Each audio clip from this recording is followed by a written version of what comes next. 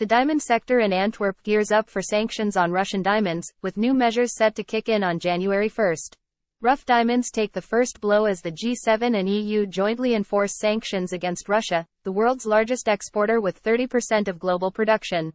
Koen Vandenbempt from the University of Antwerp emphasizes the challenge of tracking diamonds and introduces a blockchain system to monitor their transformation.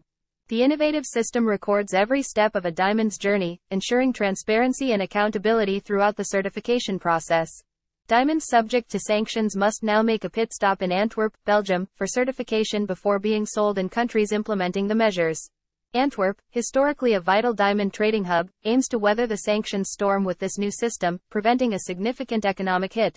Vandenbempt hails the system as a game-changer, predicting a return of diamond flows to the European Union with a positive impact.